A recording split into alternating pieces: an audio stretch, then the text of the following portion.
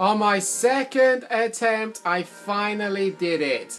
Hello everybody, this is Shock and it's 1000 reporting for duty. Welcoming you back to an episode of Pokémon Colosseum. In the last episode, you saw me battle against Ein, but I failed to snag his Shadow Raikou. Even though I had a second chance to snag it, I didn't want to go through that phase. I wanted to snag it while I had the chance. And in this episode, you saw I defeated Ein. I have officially snagged it. I caught it in an Ultra Ball in the very second try. And it's done. Your struggle to get here was all in vain. The Shadow Pokemon we produced here already have been moved elsewhere. And that, of course, includes the ultimate Shadow Pokemon I created for the boss.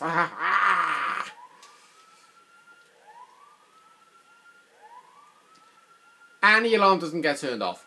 So yeah, he actually knows that he's left something down here. He's left the data ROM, which is what he said that he erased all data of.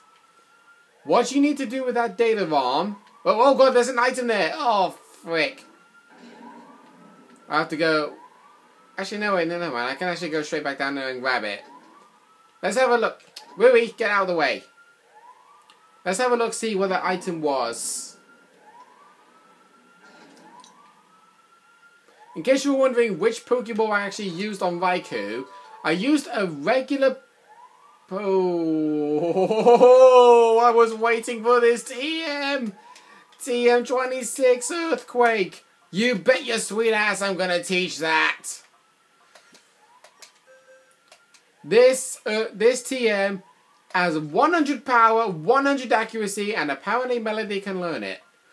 I want to... Oh, who would I want to teach this to? I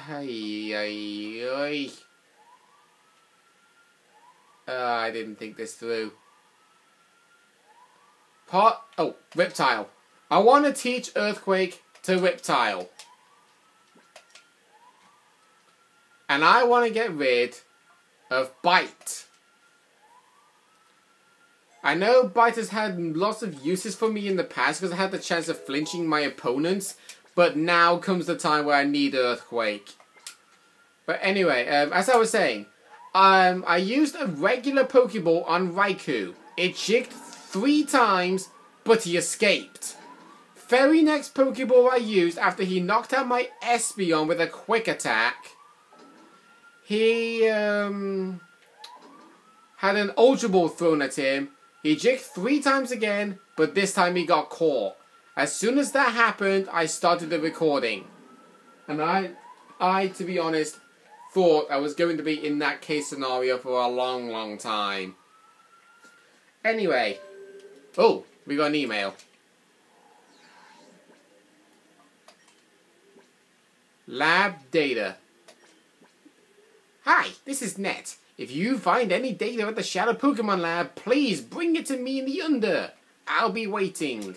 So yeah, we're going to be making a returning trip to the Under. The Under.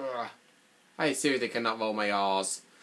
Now, I know you're thinking, why aren't I going into the PC to heal up my Pokemon?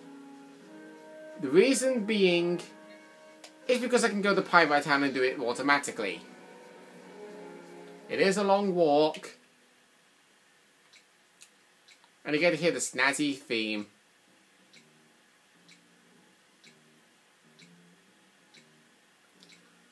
So then, I hope you lot have been enjoying this year so far, because we're coming up to the end of March already, of all things. And I can honestly tell you, I'm a little bit surprised, actually, of how many years Sugar Conroy has been in his LPs. He's actually celebrating his 9th year. I think he celebrated it on the 11th of March. And I remember I did something on the 11th of March, but I can't remember exactly what.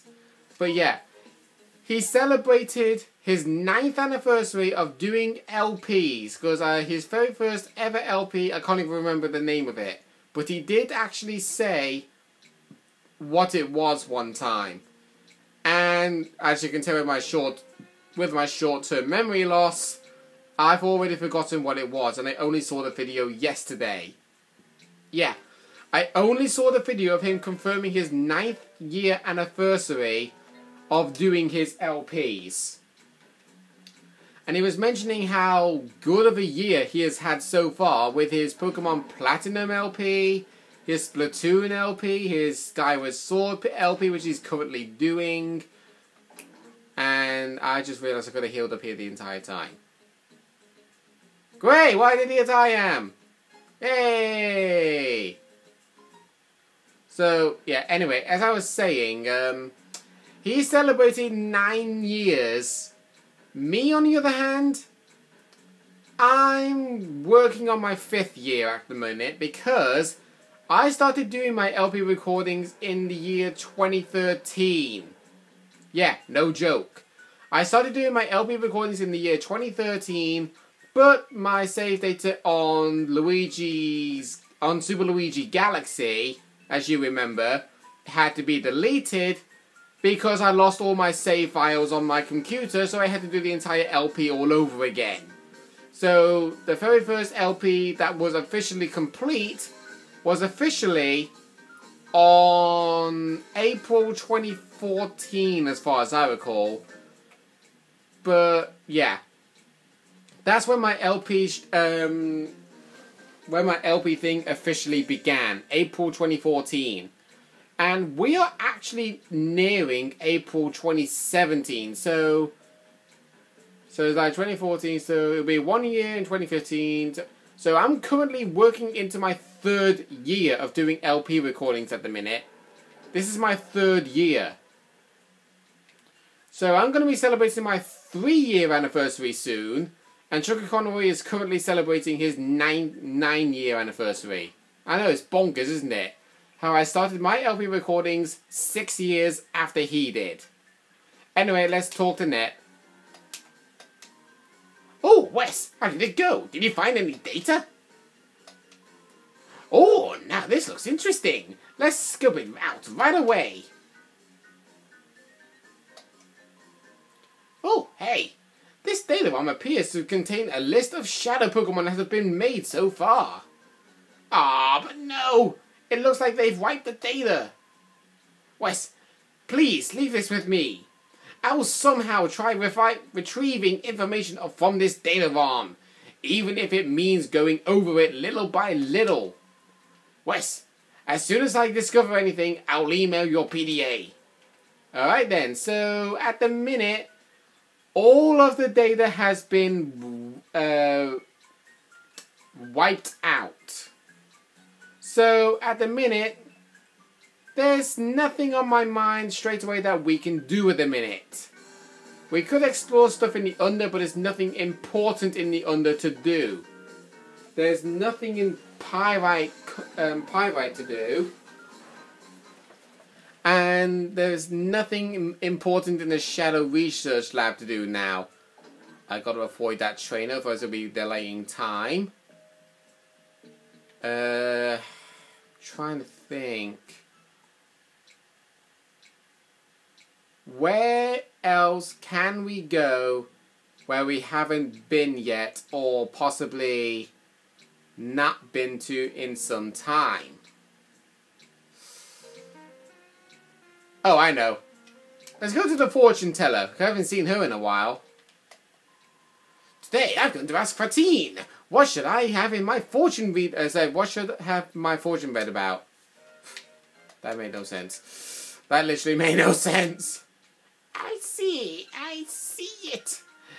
Deep under the ground, a swirling black cloud. I see it clearly. That black whirlpool of smoke is a new enemy. Go with caution. This one won't be easy.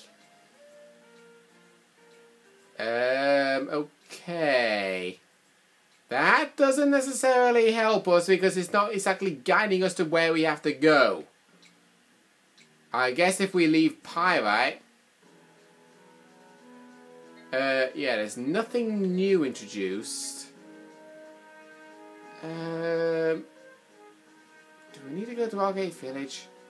You know what? Let's go to realgam Tower. I think that might be where we need to go. I have a rough feeling. Yep, this is it. That was a lucky guess. Hey, statues of Pishudo! 2 of them to be precise! And I gotta say, I love this music. I'm gonna shut up and let this music play.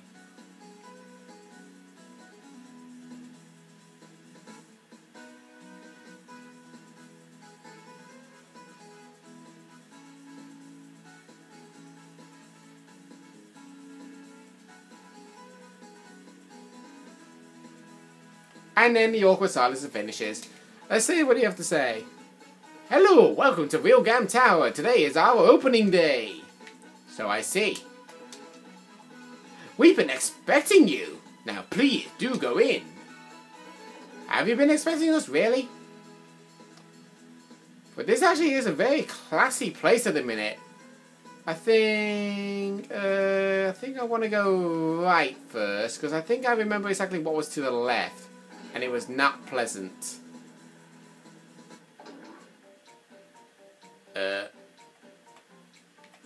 That does not sound good. That does not sound good. Alright, let's go in here.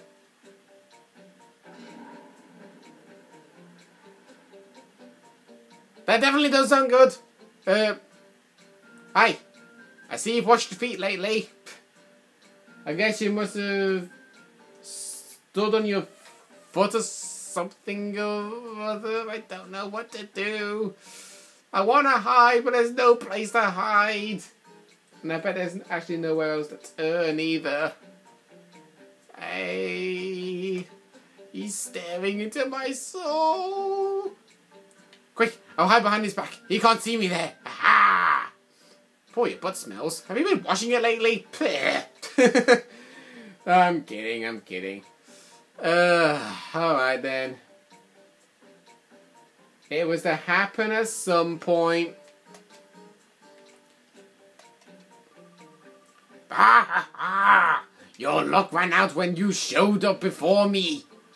Your staff at the fencer's gone. Done long enough. I kind of stopped at the wrong time then. Donkey Kong, stop! We're battling Dakeem once again. Last time we battled him was at Mount Battle at Area 1 in the 10th battle area. His team is roughly similar, except that he doesn't have his Shadow Entei, because we snagged it. He's now got a different Pokemon in his team. And I'm not even going to mention what it is. He's actually changed his team full stop. His first Pokemon, Claydol, level 46, Ground Psychic type, Levitate for the ability, which means it cannot get hit by ground moves, which is really terrible. He carries the moves Psychic, Earthquake, Solar Beam, and Sunny Day, which is really terrible for Reptile right now. His second Pokemon, Whiscash, level 46, let me start again. Whiscash, level 46, Water Ground type, Oblivious for the ability, which means he cannot be attracted. With the moves Protect, Earthquake, Waterfall, and Ice Beam. This Whiscash is really good at defending himself against grass Pokemon with that move Ice Beam. But we got a Surf, and we got a Hypnosis. So let's do that. I know I could have set up a Rain Dance straight away, but I didn't in case he set up the Sunny Day.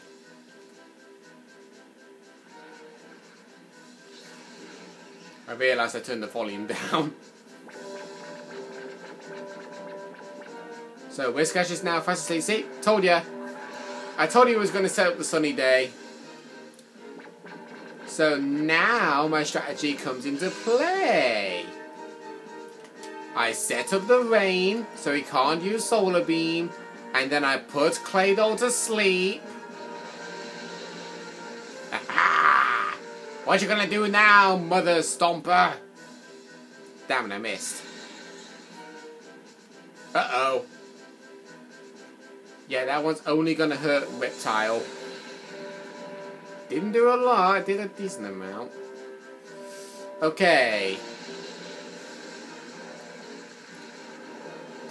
So now I'll use Surf.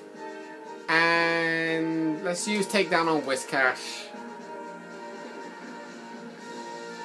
In case you're wondering with the Keem strategy this time, he was set off the Sunny Day first to then go straight in him using Solar Beam. Whoa, I did a lot of damage to Whiscash. Right, now his third Pokemon. Flygon, level 46, Ground Dragon type, Levitate for the ability.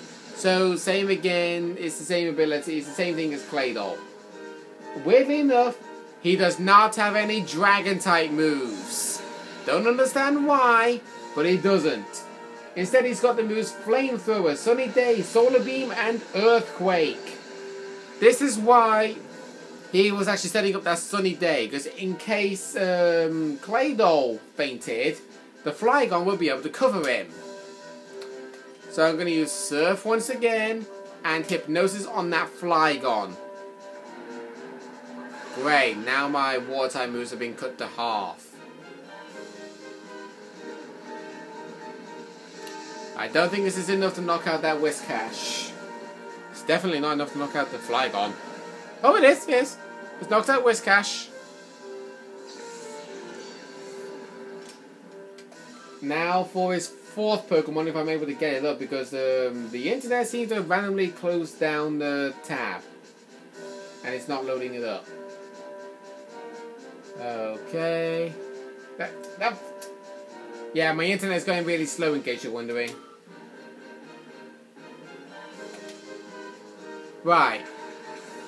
His fourth Pokemon. Fortress, level 45, Bug Steel type, sturdy for the ability. With the moves Protect, Earthquake, Explosion, and Double Edge. This Pokemon is basically a defensive wall if you don't have anybody that has the move that's resembling to a fire type. Like Flygon, for example. But, yeah. His main strategy is if he's low on health, the first thing he will do is use Explosion. So, yeah, I'm going to use Rain Dance. And just for the sake of it, I'm going to use Hypnosis on that Fortress. Okay, good. I made a sensible call because I knew he was going to use Protect first time. Because I knew he was going to make his Flygon use Earthquake. Pardon me. Now, the only problem is, the only Pokemon that can kill Fortress at the minute is indeed Reptile. So we're going to use Surf and Takedown on Flygon. He tried to use Protect again, but he failed.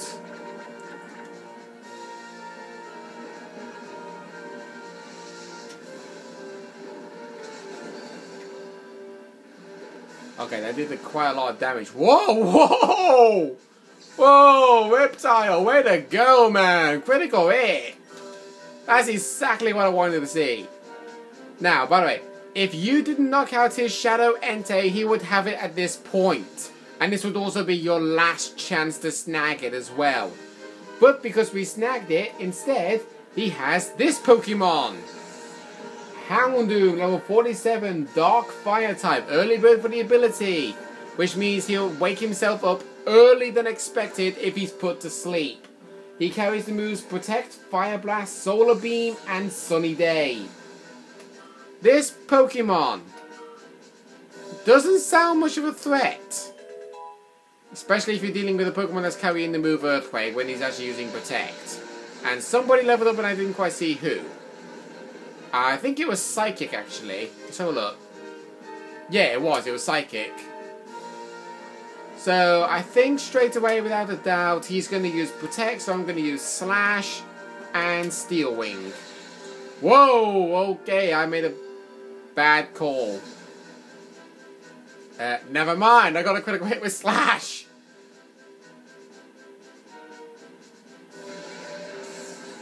Ah. Just when I was thinking in my head, I would laugh if Steel Wing actually knocked him out. Okay.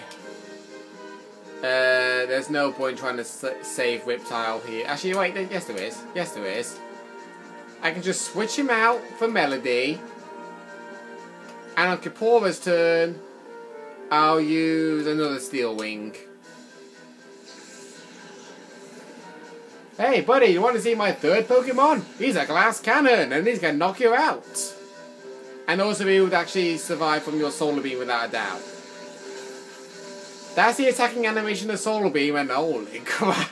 Yeah, quad resistant to grass because grass doesn't do much damage to Dragon as well as... He was biting... No, he was biting the king's butt. Oh my god. So I say, wow, I got hit. Oh, your butt smells, mate. You best clean it off. But it was too stinky. I'm dead. Why'd I lose to this punk?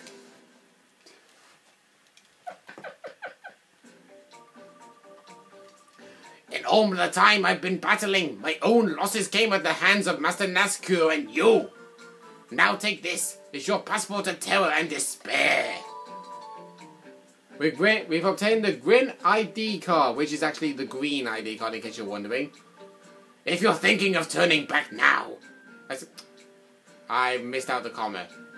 If you're thinking of turning back, now's the time to do it. Go home to mommy.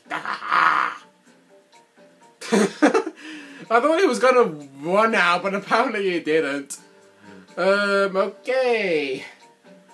So, with it coming to that, I say it's time for me to call things an end to this episode. So, next time on Pokémon Colosseum, we're going to be exploring Realgam Tower because apparently the Cypher admins are actually roaming around in here.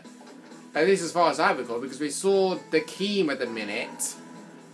So, guess who our next opponent is going to be? Find out in the next episode. See you guys then.